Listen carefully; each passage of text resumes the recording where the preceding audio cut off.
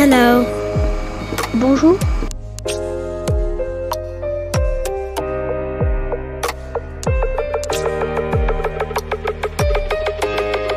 Yop tout le monde, aujourd'hui ramassage scolaire en Iveco Evadys, des transports le Basque Bondissant, mais attention les amis, un vrai service scolaire, avec uniquement des passagers enfants, etc.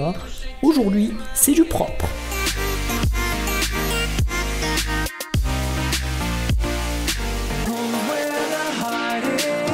Hop tout le monde les amis, j'espère que vous allez très bien, on se retrouve aujourd'hui pour une nouvelle vidéo. On est sur OMSI 2, parti pour un transport scolaire avec un Iveco Evadys de l'entreprise le Basque Bondissant. Oula, alors, oh putain, mais non, mais je suis dégoûté les gars. Je me suis fait chier à faire un truc comme ça, où machin, je fais apparaître la marque comme ça, en baissant le capot. Regardez d'ailleurs, le petit moteur a une question au passage, hein. Et punaise, et je fais un faux clic et zbram, je me retrouve dans les arbres. Ça c'est... Non mais ça arrive qu'à moi, ça arrive qu'à moi. Bon là je pourrais couper, recommencer, tu vois, mais non. Par contre je vais arrêter de parler parce que je viens de recommencer parce que j'avais trop parlé, que du coup c'était très long le début. Voilà, livré le Basque Bondissant aujourd'hui, Iveco Evadys, comme vous le voyez, Euro 6, by Kestrel, à ne pas confondre bien sûr avec casserole, ça c'est pour les pâtes, ça n'a rien à voir.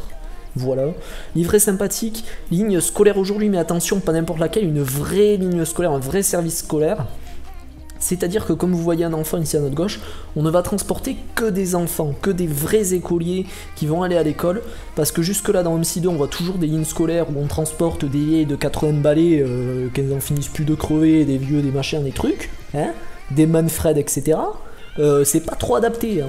À la limite un accompagnant si tu veux, si tu pars à la piscine, ok, pour pas qu'il se noie trop, ok, mais bon, pas trop non plus, voilà. Hop, on va afficher les arrêts, on va peut-être pas trop traîner parce qu'il faut qu'on prépare tout le véhicule et qu'on parte en moins de 3 minutes avant que je commence, donc là sûrement qu'on est déjà en retard, hein. Voilà, on va rapidement allumer les lumières, je vais démarrer également, ça peut être sympatoche. Ça pourra nous servir pour le trajet, c'est même pas la peine d'ouvrir la porte parce qu'ici il n'y a pas l'air d'y avoir de passagers. La carte c'est peut-être pas mal dans le paquet également. La petite ceinture qui est mise, on va rapidement mettre le service, alors service scolaire, on va mettre un ZL 231. Non, mais non, pas 231, 238, bien sûr, à ne pas confondre avec le 231.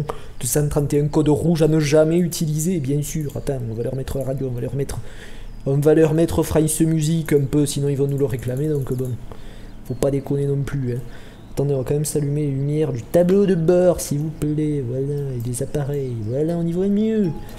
Ok, donc là je suis définitivement à la bourre, hein, par contre, mais je voulais... Oh ta gueule, hein. Ah, on va y arriver, Je voulais quand même prendre le temps de régler un peu ce volant. Magnifique volant Iveco Bus comme vous le voyez. Allez, on est à la bourre, de combien? Il est... Ah bah non, il est 20. Mais on n'est pas à la bourre, on n'est jamais à la bourre. Donc on va y aller, j'aurai des petits trucs à vous montrer, je vous les montrerai au passage. On a notamment la signalisation enfant pour quand on est aux arrêts. Hop, donc là, ça, hop, tac, tac, là on est bon. On se remet la caméra, on peut commencer à accélérer, clac, on va mettre les feux. Et on est parti, parce que oui, si je mets les feux intérieurs mais pas extérieurs, ça ne va pas aller. Allez, hop, on est parti. Bonjour monsieur. Pied au plancher un peu, parce que quand même il faut avancer, hein. Alors j'ai reconfiguré un peu mes touches, donc peut-être que ça va être un peu plus facile pour moi que dans la précédente vidéo, c'est même sûr, parce que c'était vraiment bordé mes touches, hein, je vais moins les chercher. Par contre, voilà, niveau gérer accélération, freinage, on n'est pas encore trop perfectionné, hein, étant donné que je ne me suis également pas entraîné, voilà. Alors oui, j'ai ma girouette qui marche pas, mais ça, ça me le fait juste avec certaines destinations, et comme par hasard, celle que je dois prendre, celle d'aujourd'hui, donc c'est pas grave, nous en passerons bien évidemment. A savoir également, donc le service, voilà, pas falloir trop qu'on traîne, on va essayer en tout cas. Il va falloir qu'on fasse attention à ne pas se perdre, parce qu'il y a un endroit, là ça va, c'est fléché, c'est tout droit machin, mais il y a un endroit, quand on avait déjà fait la ligne par le passé, qu'est-ce que je voulais, donc, déjà vous voyez, même en ayant réglé mes touches, je les cherche. Il y a un endroit où je risque de me tromper. Alors derrière j'ai un truc dans le porte-à-faux, mais là ça va vu comment j'ai pris le virage. Hop. et les premiers petits loulous qui sont ici. Et comme vous le voyez, il n'y a que des enfants, c'est ce que je vous disais, on fait un vrai service scolaire. Pas un truc de gnognotte quoi. Hein. Alors là, on n'est pas bien garé, donc on va se mettre un peu mieux pour peut-être les intéresser de manière un peu plus approfondie. Voilà. Donc, attendez, on va faire ça comme ça là. Alors, en espérant qu'il n'y ait pas un IA qui vienne nous foncer dedans. Non, j'ai cru voir des feux, mais c'est les miens. Ah, je me suis fait peur avec mes propres feux. Elle est pas mal celle-là, elle est pas mal, elle est pas mal. Hop, vous allez voir, on va les intéresser. Ou alors c'est peut-être qu'ils sont là pour une autre ligne, ceux-là. On va voir, on va leur remettre la girouette. Je l'avais peut-être mal mise, c'est pas ça. On va enlever juste le contrôle à la souris, le temps de régler ça. Hop. C'est peut-être pas le 231, hein, je sais plus. Ah mais non, le 268. C'était pas celui-là, je crois, parce que j'ai dû mettre juste sur le bus, et pas sur le bus one. Voilà. Donc là, ça marchera mieux. Hein. Donc vous vérifierez dans le fichier off quel code ZL utiliser. Voilà, voilà. Allez, hop, moi je peux remettre ça. Est-ce que je suis bien en marche avant? Je ne sais plus.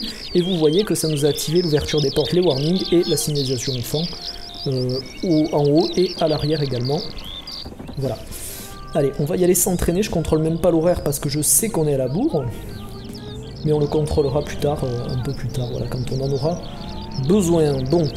Ça me fait plaisir de rouler un peu avec cette Iveco, mais comme la dernière fois les amis, j'ai vraiment envie de pouvoir y jouer au volant, c'est vraiment pas pareil du tout. Et en plus ceux qui jouent au volant me disent qu'il y a la boîte manuelle, tout ça, c'est vraiment très agréable. Donc vraiment ça me tarde mais de ouf. Donc mon retour en France me tarde encore plus. Voilà, voilà, fin janvier je vous le rappelle, où là je récupérerai mon volant, mon vrai PC, puisque là je joue sur serveur. Ce qui est évidemment un peu moins bien, hein, il faut se le dire. Et voilà. Alors également j'aurai moins de temps, hein, parce que voilà. Ne ratons pas une intersection machin bidule chouette. Il faut que je vous parle, donc ça, ben voilà, ça c'est ça les serveurs, typiquement. Voilà. Voilà, c'est bon, c'est passé. C'est passé comme une lettre à la poste. Je dois vous parler voilà, de ce service, comme je vous le disais, on va faire un service, il n'y aura que des passagers enfants, un vrai service scolaire, pas comme on peut en faire sur cette, pas juste comme on peut en faire sur certaines maps comme ça, voilà, de base. Là c'est un vrai service scolaire, un vrai truc sympa, et ça me fait vraiment plaisir de pouvoir faire ça, de pouvoir vous le montrer. Moi j'en avais jamais vu des services comme ça avant, j'ai l'idée en fait de la modification qui m'est venue juste comme ça tout d'un coup. Et du coup, je me suis garé comme un cul, hein, vous remarquerez. Mais du coup, je me suis dit, ouais, c'est pas bête ça, on va essayer ça. J'ai fait les modifs, tout ça, j'utilise... Enfin voilà, en fait, je vais vous faire un tuto, plutôt que de vous l'expliquer comme ça aujourd'hui, puisque sinon ça va être compliqué. On va galérer dans les commentaires à vous l'expliquer, etc. Enfin, à répondre à vos questions. Donc je vous fais... Je l'ai tout préparé déjà. Je le tourne juste après, je vais vous faire un vrai tuto. Pour l'installation donc de ce mode, voilà, enfin pas de ce mode parce que c'est pas vraiment un mode, mais pour faire les modifications qui vous permettront comme ça d'avoir un vrai service enfant. Mon dieu, ça m'a encore fait une accélération de folie. Ça m'a encore fait une accélération de folie. Non mais après ça c'est moi qui oublie mon curseur en haut des fois, j'ai calé. Non j'ai calé. Oui j'ai calé. Des fois je me rends pas compte que comme ça je suis en mode... là je suis en train d'attendre mon virage tranquille, je ralentis. Et je fais pas gaffe que mon curseur il est en haut comme ça, faut que j'arrête de vous le montrer comme ça parce que ça fait un bruit de fou du coup. Pourquoi il veut pas me passer ma vitesse? Ah j'ai peut-être que du coup on a pris des dégâts. Pas si c'est ça. Et faut que je réinitialise ma caméra. Ah maman. Ça c'était OMSI 2 pour le coup qui a lagué là. Voilà. Et qu'est-ce que je vous disais dans ce bordel? Oui, que voilà, c'est un peu compliqué, il faut vraiment que je vous le montre. Et du coup, dans demain ou après-demain, je vous sors une vidéo sur comment faire ça. Parce que je sais que les services scolaires, c'est... Bon, il y a une grande partie d'entre vous qui sont jeunes, etc. Vous connaissez les services scolaires parce que vous en faites souvent, enfin vous en prenez souvent, des transports scolaires. Et du coup c'est un truc qui intéresse pas mal de gens, et moi-même, puisque bah, je suis encore jeune, hein, les époques lycée, d'ailleurs où j'ai pris parfois ces véhicules du Basque Bondissant, ça remonte à pas très loin, Et du coup ça nous fait plaisir de pouvoir faire un peu ces trucs là qu'on connaît. Et donc voilà, comme je vous le dis, moi le premier. Je vous ai fait parfois des vidéos là-dessus. Et voilà, c'était comme toutes les autres vidéos qu'on voit sur YouTube, comme ce que font les gens comme ça quand ils jouent pour eux. C'était juste voilà, on fait une ligne théoriquement scolaire, avec un véhicule un peu adapté, mais on n'est pas, voilà, on n'est pas dans un vrai cadre de... Alors on est à Mullen machin, on va vérifier juste à peu près les horaires. Mullen machin, on doit y être à 26 et le prochain à 30. Et il est 27, ok, donc on va y aller. Je pense que là on va pouvoir faire une petite accélération et rattraper le retard puisque l'autre arrêt est assez éloigné. Donc voilà, et ça m'a vraiment fait plaisir d'arriver à faire cette petite modif. C'est pas trop compliqué, franchement, le tuto il va prendre 10 minutes, un truc comme ça je pense. Je vais vous expliquer également comment ajouter des nouveaux passagers. Alors ça c'est avec un DLC, il y a un des DLC d'OMSI 2 qui rajoute des passagers, dont certains qui sont des enfants. Donc c'est ceux qu'on va... j'ai pris ce DLC, je l'ai installé. Mais il y a plein de DLC d'AI OMSI 2, il n'y en a qu'un qui a des enfants.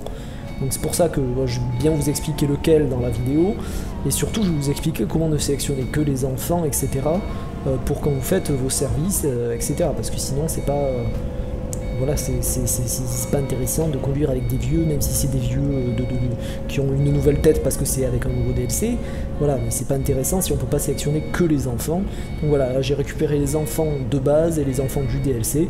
Mais vous pouvez aussi juste récupérer les enfants du jeu de base pour faire des services. Voilà, ils seront, voilà, c'est suffisant aussi. Vous aurez juste beaucoup de jumeaux dans le bus, hein. Voilà, c'est-à-dire que il y a une famille où ils ont été chauds lapins, ils t'en ont fait un paquet des bébés, à chaque fois des octuplés, et du coup voilà, t'as un peu tout pareil dans le car, quoi, tu vois. Mais sinon c'est pas un problème. Donc voilà, on va éviter ça, donc je vais bien vous expliquer tout ça dans le tutoriel. J'ai un clignotant, hein, depuis. Ah, ça fait 15 km que j'ai un clignotant, il y a personne qui me le dit. Non, ça fait vraiment... Genre, j'ai dû partir de l'arrêt avec le clignotant, quoi. Et je me souviens de cette route, je crois que... Enfin, je crois me souvenir de cette route, du coup, je me souviens un peu, du coup, de... Quand on avait fait cette ligne d'arrêt placé, when we were young. When we were young, oulala, dis donc, le parler anglais, là, ça va pas du tout. When we were young, quand nous étions jeunes, vous savez. Voilà, quand nous étions encore à prendre des cars Iveco Evadys du Basque Bondissant pour aller à l'école. Cette vieille époque. Bon, alors on va pas se tenter à dépasser le monsieur, hein, avec son taxi, machin, en pot de poète là. On va pas faire les fifous, on va ralentir, attendre derrière. Et puis voilà.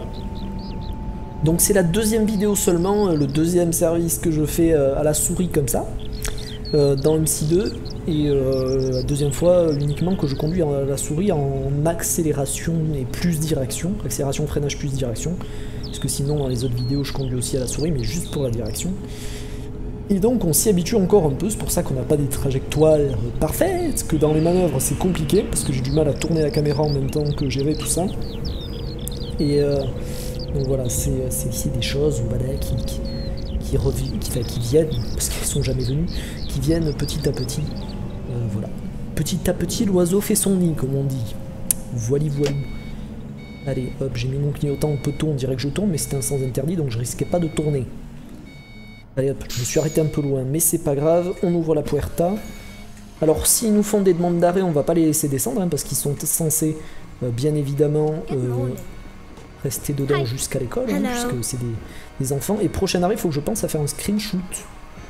Une petite screenshot for the miniature of the video. Voilà. Donc ici on devait partir à 30, on a dit, il est 30, donc on peut y aller. On réactive le contrôle à la souris et on est parti. Hop, clignotant pour repartir. On enlève les clignots et on est parti. Voilà. Donc cette map Ettbruck, elle est sympa. On l'a déjà faite comme je vous le disais. Hein. Mais c'est vraiment une map sympa. Et comme vous voyez, c'est pas des routes trop larges. C'est assez campagnard, tout ça. Moi, c'est un peu ce que j'aime aussi.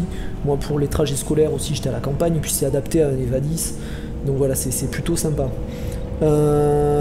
Il faut savoir quand même, moi je me souviens à l'époque où je prenais les transports scolaires, il me semble que on avait de temps en temps, alors on avait de temps en temps des crossway et des Zinturo. Après j'ai eu des crossway pendant un moment, mais ça c'était à une autre époque. Et à l'époque où on avait ça, on avait aussi des VDL, des Bova, mais les VDL, les Futura première génération. Et il me semble que les Futura étaient moins larges que les Zinturo par exemple, ou que les Irisbus à l'époque. Et que du coup ils préféraient ça les chauffeurs parce que c'était quand même des petites routes pour aller vers chez moi. Du coup ils préféraient avoir un véhicule un peu moins large. C'était plus facile de croiser les véhicules, il me semble. Mais dites-moi si vous connaissez un peu les dimensions pour comparaison. Mais il me semble qu'il y avait une histoire comme ça à l'époque. Voilà. Bref. On va soutenir un peu le rythme. Histoire de ne pas prendre de retard parce que on peut à tout moment avoir une couille, hein, vraiment un gros accident ou un truc, étant donné que je suis pas encore habitué, comme je vous le disais, à la conduite à la souris. On sent également que OMSI2 là il bouffe de la ressource, hein, on n'est pas à 60 fps hein, comme on dit, mais c'est pas grave. Et ça fait bizarre parce qu'on a l'impression que les branches sont très basses quand on arrive dans ce jeu, mais en vrai elles ne sont pas forcément. Hop, alors je vais m'arrêter un peu plus loin quand même. Du coup on va pas faire notre screenshot ici parce que c'est pas très bien. C'est pas très bien, mais on le fera une autre fois et un autre arrêt on va trouver, moi je vous le dis. Alors, nom de l'arrêt s'il vous plaît, alors attendez on va le prendre comme ça. Bodendeden Mogendeden. Bodendeden Mogendeden. Alors l'arrêt Obendeden Heineken, 7h34. 7h34, bien sûr j'ai mon volant qui est mal mis. Hop, on part dans 1 minute, punaise on est en avance. Si c'est pas beau ça quand même. Hop, et regardez-moi ça. Comme je vous le disais, alors là j'ai juste... Ah mais j'ai refermé la porte. Je rouvre la porte. Comme je vous l'ai montré et dit tout à l'heure, on a les warnings et la petite signalisation qui s'affiche dès qu'on ouvre les portes. Et c'est bien sympatoche. Voilà. On a l'impression qu'on a un collègue à côté, mais pas du tout, c'est une affiche. Hein, ne vous méprenez pas. Allez, on va pouvoir y aller.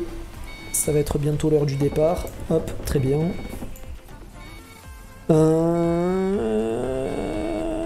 Allez, c'est parti.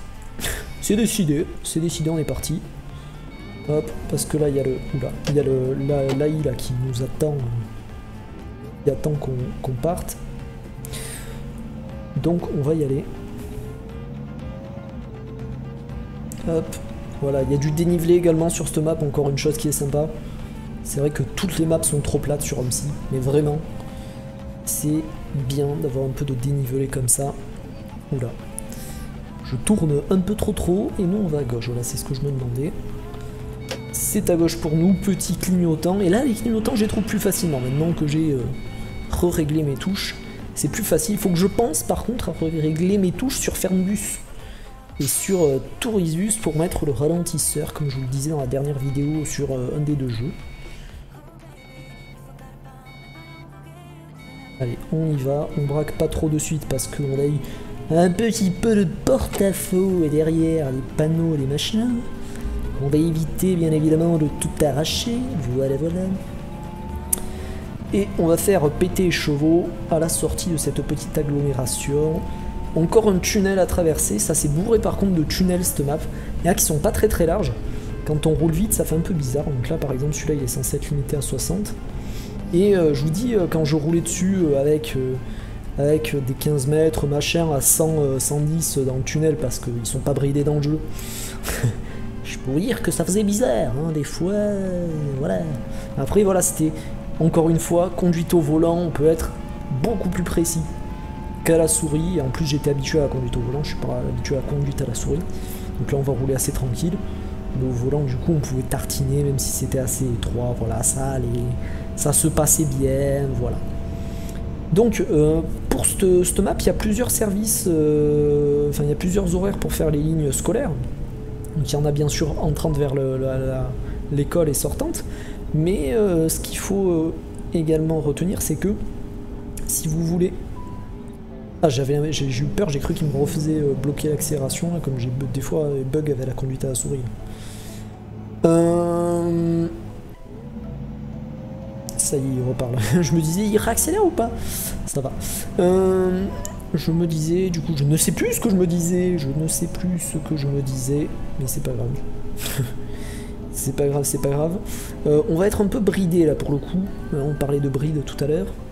Parce que là devant, on a des vieux qui roulent à 2 à l'heure avec leur golf là. Et leur petit combi devant là, ou je ne sais pas, c'est pas un combi mais c'est un Volkswagen. Voilà, et on va tourner à gauche là-bas. Je vois la petite flèche. Bah, par contre, elle ne nous concerne peut-être pas. Il faut freiner quand même. Je vous ai fait un petit freinage, les amis. Les petits enfants là, ils ont failli se prendre le tableau de bord dans la gueule, quoi, hein, comme on dit. Ah voilà, c'est ça que je cherchais. Voilà, plutôt celle-là même que je cherchais. J'aime bien cette vue-là, moi. Hop. Et regardez-moi ça là, c'est comme si vous étiez en passager là les amis, là c'est vous.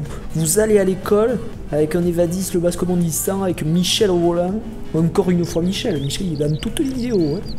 Et encore une fois lui, on peut plus voir sa gueule hein, d'ailleurs, j'en parle même toutes les vidéos. Et voilà, mais bon c'est sympathique. C'est pas du tout ça que je voulais faire avec le bouton, j'espère que j'ai pas fait une connerie avec ce bouton. Et nous on va aller par là. À Donf, hein. Suivant notre petit itinéraire assigné par ce service scolaire, voilà. Alors vous remarquerez quand même que les loulous derrière là, ils sont bien calmes, hein. Évidemment dans la vie ce n'est pas la même chansonnette, hein. Si on a des vrais chauffeurs de bus dans les commentaires, ils nous le diront. Et je crois que la dernière fois que j'avais fait une vidéo scolaire d'ailleurs sur OMSI, bah, il y avait notamment des chauffeurs de car ouais, dans les commentaires. Il venait nous en parler, qu'effectivement, oh là là, avance un peu.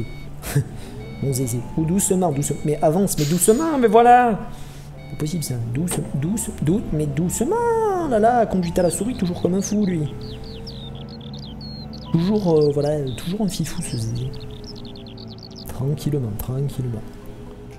Eh bien dis donc. Alors, il y a un loulou ici. J'étais en train de me dire, mais je connais pas du tout cet endroit. Mais en fait, c'est bien ça, c'est bien le service qui passe par là, écoutez.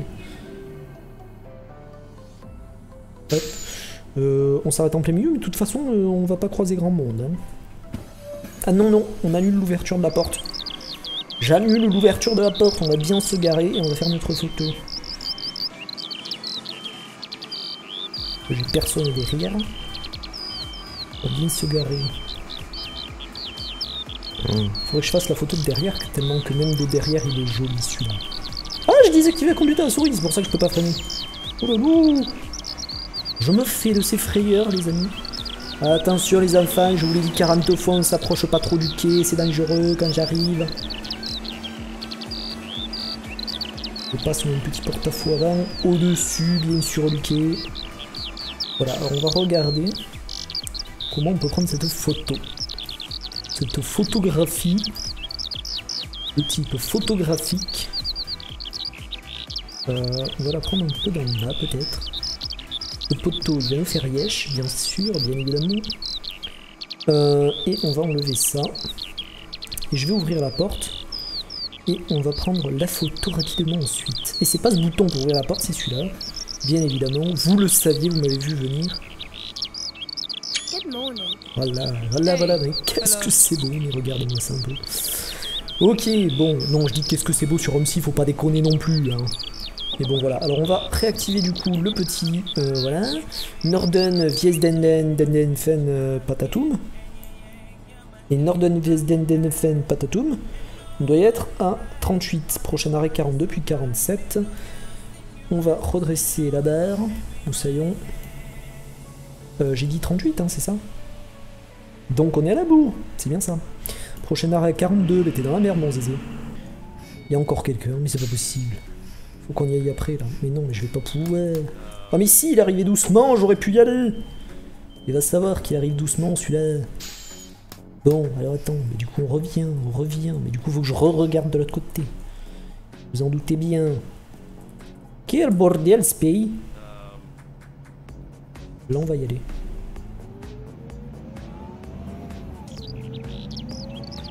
Oh mais il a ralenti, mais il est... Oh là là, je savais pas qu'il pouvait être aussi gentil, les OMSI 2. Dis donc. J'ai jamais vu ça, moi. Bon, alors là, mais attendez, parce qu'il y en a à bourre, hein, quand même. Passe pas, toi. Hein. Voilà, je voulais vous montrer un peu le klaxon que je vous avais pas montré la dernière fois. J'ai testé un quart sans tester le klaxon, excusez-moi par avance. Hein. C'est des choses que je ne referai pas. Hein. Je vais quand même vous raconter. Je passe du coq à l'âne, ou plutôt du klaxon au chauffeur. Je vais vous raconter l'histoire de mon petit chauffeur de quand j'étais au lycée, qui n'était pas du Basque Bondissant, hein, je précise. Pas du tout. Que je vous ai déjà raconté l'histoire, hein, mais qui roulait comme un gueudin, le mec. Un gueudin de ouf. Genre vraiment, le mec qui conduisait plus vite qu'une voiture, dans les petites routes, les machins, tout ça. Il te foutait le... il te foutait les roues arrière dans le bas-côté, machin, pour te croiser des voitures, mais genre le truc à 70 sans ralentir, tu vois, alors qu'il y avait un fossé à côté et tout ça, tu vois. Le mec, un peu gueudin, tu vois. Voilà, un peu, voilà, quoi, tu vois, il sentait bien la clope en plus, hein, mais heureusement, il ne sentait que la clope. C'était déjà une bonne chose, bien évidemment. Alors, par contre, on va ralentir, là, Marcel. Je me dis, est-ce que je me suis pas trompé quelque part sur l'itinéraire, là? C'est bizarre qu'on repasse ici. Donc on va voir ça incessamment sous peu. Mais quelques petites inquiétudes quand même, dont je dois vous faire part. C'est un peu inquiétant. Azaza. Doucement les coups de lag. Hein.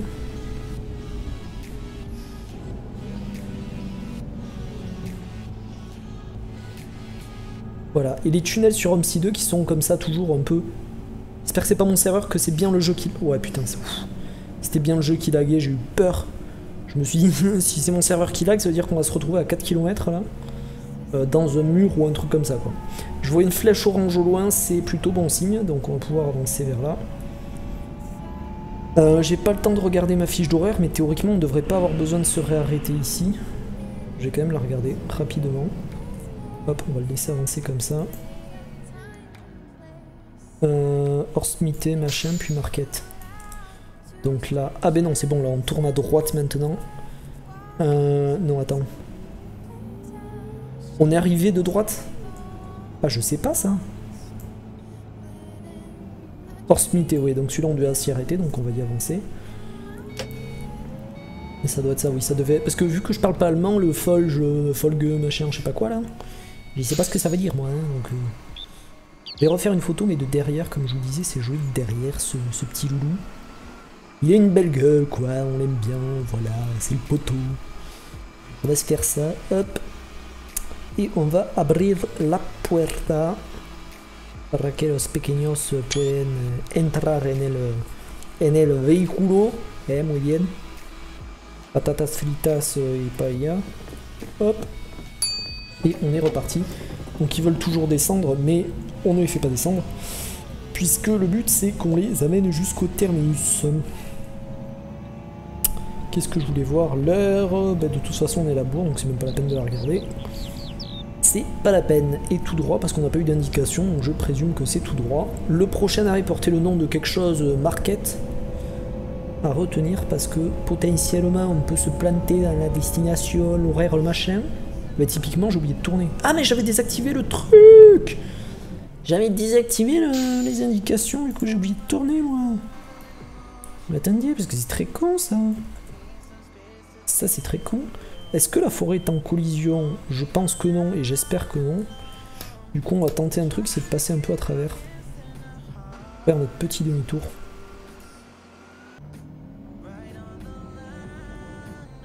Ah ben non. Il y a une collision, ouais chef. Bon, alors on va juste espérer que l'IA ne nous fonce pas dedans. Vous avez, et franchement, est-ce que vous avez des chauffeurs de cars aussi fun que moi pour aller à l'école? Hein, est-ce que vous en avez qui vous font faire du tout-terrain comme ça pour vous distraire un peu, quoi? Parce que c'est ça, hein. C'était volontaire pour les distraire, les passagers. Que dalle. que dalle, je me suis trompé de route. Mais ouais, mais moi je suis pas quelqu'un qui connaît sa ligne et tout ça, tu vois. Oh d'ailleurs, par contre, des chauffeurs qui se sont trompés dans la ligne pendant mes services, ça j'en ai eu quelques-uns au cours de ma carrière d'écolier. Je peux vous dire que j'en ai eu un petit paquet. Hein. Alors du coup, on va juste vérifier que c'était bien ici qu'il fallait tourner, mais bon, je n'en doute point. Je n'en doute point, je n'en doute point. Et bien probablement, puisque de toute façon il n'y a pas le choix. Hein. Pourquoi je me suis remis au point mort, je sais pas, il fallait juste que je mette préactive la conduite à la souris.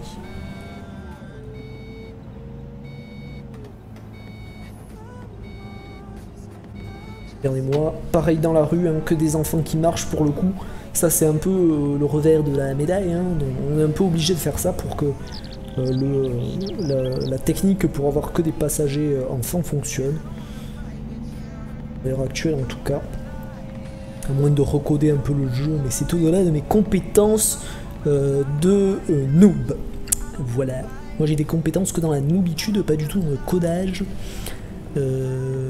Codage, une crème anti-âge d'ailleurs également, codage.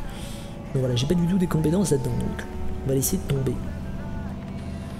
Allez, hop, ça remonte. Est-ce qu'on n'y est pas passé déjà ici, là? Non, c'était pas tout à fait pareil. Je crois pas qu'on y soit passé. Et du coup, on se demande, hein, parce que c'est vrai que c'est que de la campagne, tout ça, cette map, c'est pas facile de s'y repérer. Pas toujours facile. Et regardez-moi, là, c'est vraiment des routes agréables, hein, pour le coup, à conduire. Au volant, surtout, je vous le dis, là, quand vous êtes avec un C13 215 UL, que t'as le vieux moteur, le vieux bruit, machin, là, que t'as la boîte qui craque quand tu montes. Bon, en OMSI, elle s'est pas craquée trop, la boîte. Mais voilà, c'est sympatoche, tu vois, c'est sympatoche. Mais si, elle s'est craquée en plus en OMSI. Enfin, elle fait un petit cracouillis, quoi. Mais voilà, c'est sympatoche. C'est sympatoche, c'est sympatoche. Alors les lignes continuent, on s'en fout bien évidemment. Hein. De toute façon, il faut que je dépasse un peu. Je dépasse un peu. Bon, par contre, lui, on va pas le dépasser, hein, surtout pas dans le tunnel. Même si je vous avoue que ça me démange un petit peu. Mais écoutez, c'est pas grave. Je vais me retenir. Et essayer, hein, je garantis rien quand même. Hein. Étant donné qu'on n'a pas trop de luminosité, qu'on a une ligne continue, une largeur de route approximativement serrée, on va pas trop tenter de choses non plus. Donc on va lui laisser ses distances, tout en gardant une petite vitesse quand même. J'ai zoomé ma... Ah, oh là là. J'ai désactivé le contrôle à la souris sans faire exprès. Du coup, ouais, voilà, on va quand même garder nos distances. Hein. C'est pas qu'il pue de la gueule, ni qu'il pue des fesses, hein, mais on va garder nos petites distances. Pour ne pas être tenté de le doubler, mais là, il y a une ligne droite avec des traits discontinus, je peux le doubler. Et ben non, il va y avoir un virage. Mais je l'aurais bien doublé, là. Pour le coup, on a trop ralenti, et je vous dis que je l'aurais bien doublé, l'astico. Il est où le virage, là? Je sens le virage qui arrive, à plein nez. Voilà. Également, je vous l'avais pas trop montré, parce que vu que je suis pas avec le volant, c'est pas facile d'avoir des trucs bien, touches bien accessibles, tout ça pour s'en servir, machin. Mais on a le ralentisseur. On a un ralentisseur hydraulique sur ce véhicule. Je vous en avais vite fait parler, on a fait une bêtise. Ça, je vous en avais pas parlé, mais je vous en parle.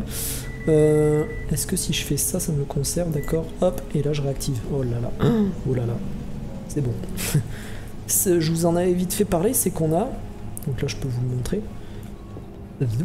Qu'on peut activer à gauche. En fait, je vais pas vous le montrer parce que c'est pas une bonne idée. On peut... Enfin, on a un système de break valve sur ce véhicule. Donc à l'ouverture des portes, on a le break valve qui s'active notamment à l'ouverture des portes. Et quand on repart, donc il faut donner un coup d'accélérateur pour enlever ce frein là. Et on a même un bouton pour le désactiver, etc. Donc c'est sympatoche. J'ai pas regardé s'il était fonctionnel le bouton, mais je présume. Et c'est sympa ce genre de truc. Les break valves, c'est notamment super quand t'es genre au feu, tout ça, que tu veux pas mettre ton frein de parc parce que voilà, en plus ça fait. Voilà. Ça fait perdre du temps, etc. Et puis c'est chiant.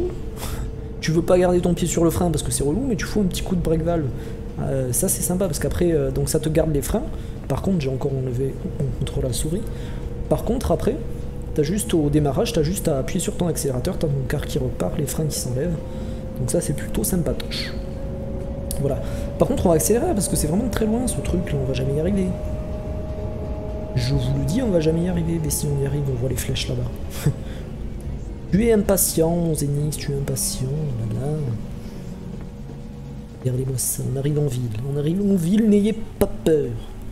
Voilà, donc je vous le répète parce qu'il faut que ça rentre, hein. Mais je vous mettrai demain ou après-demain le tuto pour faire, pour installer les passagers comme ça, me demandez pas dans les commentaires. Vraiment, je vais Là où, au lieu de répondre à vos commentaires, je vais m'occuper du tuto, du montage, etc. Comme ça, je vous le sors rapidement, et puis je répondrai bien sûr aux commentaires, mais voilà. C'est juste histoire de ne pas... oui, donc c'est ça, on avait un arrêt market quelque chose, donc c'est bien ça. Hop, on peut rapprocher un peu la caméra, de type caméraïfique. Pourquoi ne monte-t-il pas? On va réactiver, c'est pas ça. Hop. Activer la girouette, voilà. Girouette cacahuète, comme on l'appelle dans le milieu. Je sais pas si j'ai bien pris ma photo. Hop, voilà, là elle est bien prise. Il n'y a plus de place. Ah mais non, ils veulent tous monter. Ah oui, ils veulent descendre du coup à cause du petit accrochage avec le poteau, les haïs, je ne sais quoi, peut-être patati patata. On va laisser descendre certains parce que sinon ils vont bloquer là. Parce qu'on en avait accumulé beaucoup en plus et je pense qu'il n'y avait plus beaucoup de place non plus, tu vois. On va laisser descendre un peu. Ça évitera qu'ils soient tous debout, comme ça les nouveaux ils vont s'asseoir et puis voilà. Est-ce que si je leur ferme la porte là, les autres ils vont quand même bien s'asseoir? Ouais, bon allez, c'est comme ça alors. Il y en a un qui est un peu à travers la porte, mais c'est pas grave. Il est à travers Bernard Laporte. Oh, mais ça c'est la blague franchement que j'ai beaucoup trop fait dans mes vidéos, quoi. Ça ne va pas du tout. Alors lui on peut le... faudrait qu'il passe en fait. Le truc c'est que si je passe... Oula, calme-toi. Si je passe il va me foncer dedans. Hein, on le connaît, OMSI 2, il y a très débile, tout ça. C'est pas une bonne idée. Hein, donc j'aimerais juste me pousser et qu'il veuille passer, tu vois. Il va pas vouloir. Donc il va falloir qu'on passe. Et je crois... Ah ben voilà, suffit que je mette ma marche arrière. Non, je le savais. Mais que t'es con jusqu'à l'os, mon vieux. Mais qui est con jusqu'à l'os, celui-là. Nous c'est tout droit. Il est bête, mais regardez-moi ce qu'il me fait. Il est quand même, on est quand même sur le jeu où il y a quand même l'IA le plus débile du domaine de la simulation. Je pense qu'il faut le dire. J'ai encore désactivé mon conducteur à souris. Je veux dire que moi aussi je suis particulièrement débile, un peu imprégné par cette IA. Mais voilà, c'est pas grave. Non, mais surtout, voilà, il est vraiment débile, quoi. Le mec il s'arrête en plein milieu comme ça, il nous bloque. Tu sais que si tu passes, il va te défoncer la gueule. Et après, tu te pousses un peu pour laisser passer l'un, t'as l'autre qui te fonce dedans. On est quand même dans un monde de chiens, quoi. Hein. Te fait péter la tronche, quoi que tu fasses. Hein. C'est un truc de fifou. Un truc de fifou. Bon, et du coup là il nous reste, je pense qu'il nous reste que le terminus. Il nous restait très peu d'arrêts quand on a regardé la liste des arrêts tout à l'heure. On va freiner fort. Non, c'est là-bas, c'est bon. C'est là-bas, c'est bon, c'est pas très large. On va pouvoir prendre un peu large. Espérons que personne n'arrive d'aucun côté que ce soit.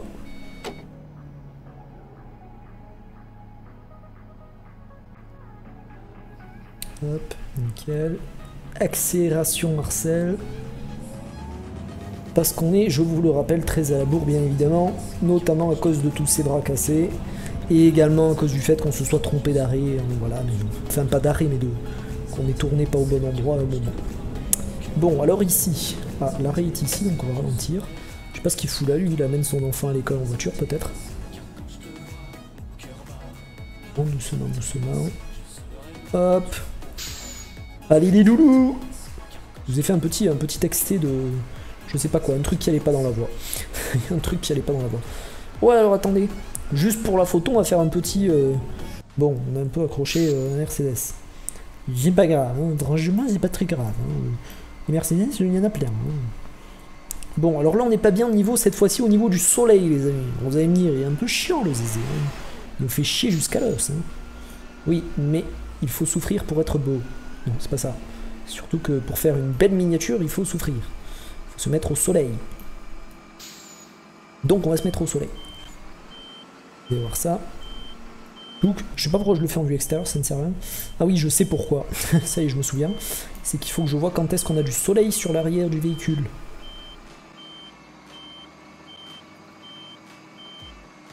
Voilà, il est là le soleil. Il est là le soleil.